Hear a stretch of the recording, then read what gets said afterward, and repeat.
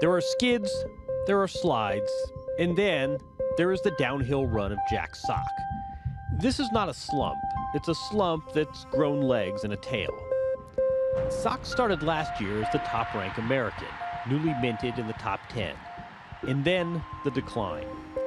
After starting 2018 with a single-digit ranking, he ended it with a triple-digit ranking. He tried to regroup and recoup in the offseason, but 2019 hasn't started any kinder. In the first round of the Australian Open, he drew a local wildcard and went down in 4 sets.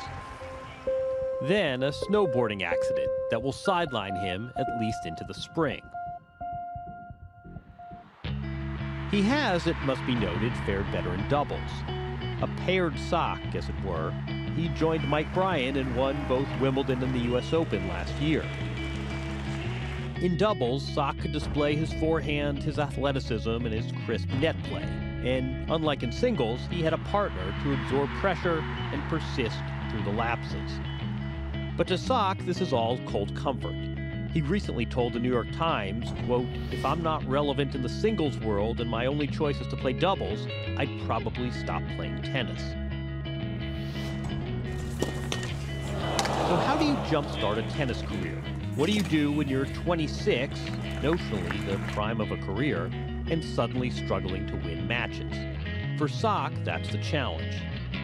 If tennis is cruel this way, it can also be a source of inspiration. Sock can look to Andre Agassi, whose ranking fell to number 141, and then he returned to win more majors. More recently, and more reasonably, Jeannie Bouchard was once in the top 10. She too fell out of the top 100, and now she's quietly building back. Tennis, for better or worse, is the ultimate sports meritocracy. Win, and your ranking goes up. Lose, and it goes down. Win enough, and great things come your way. Lose enough, and you confront a time of real reckoning.